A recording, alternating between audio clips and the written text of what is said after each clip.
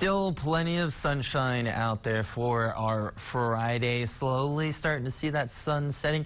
One or two high-level clouds out there. Once it starts to cool down a little bit, we'll see one or two clouds form, but that heat is holding on. We're seeing 100 right now here in San Angelo, and of course for the entire area of Tom Green County.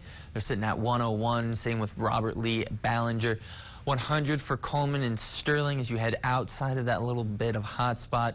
99 for Mertz at 95 El Dorado, Sonora, and 96 out towards Menard and Mason. So taking its time to be cooling off. We do have a couple of winds still helping us feel a little bit cooler, about 10 to 15 miles per hour, with gusts, of course, being a bit stronger. 23 in San Angelo, Azuna being at 28 and 25 at Big Lake. So that's been helpful for the past several days to help with actually how it feels outside. It still feels hot, but if you are out and about and not taking several breaks, that wind will help cool you off just a little bit. Even as we go into the rest of the evening, still going to have triple digits till that sun does start to set. When that does, we'll hit 94 by 9/11, still in those upper, actually going to see some upper 80s and low 90s for us. And then overall, going to be getting down to the mid 70s. 76 for tomorrow morning.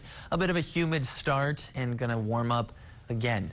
101 for your Saturday, because that pattern, nothing changing still as we go into the weekend, into next week. The only thing that does change is watching into the upper atmosphere. A little bit of a change right now. Low pressure does move further north along with our warm front, so a few more states are going to start to see warmer temperatures for them. That dry line still out towards New Mexico.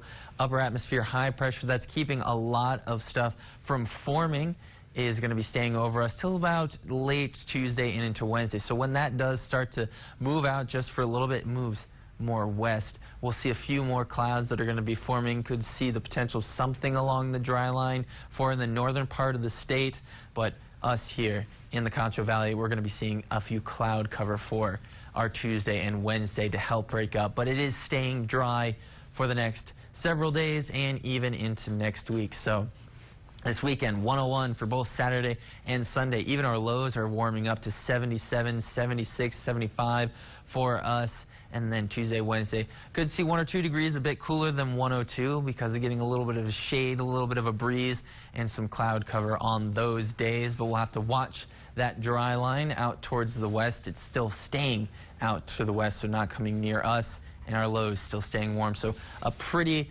quiet weather pattern that stays dry and hot, but we'll be changing it up Tuesday, Wednesday just a little by adding some cloud cover to help with that cooling off and that heat.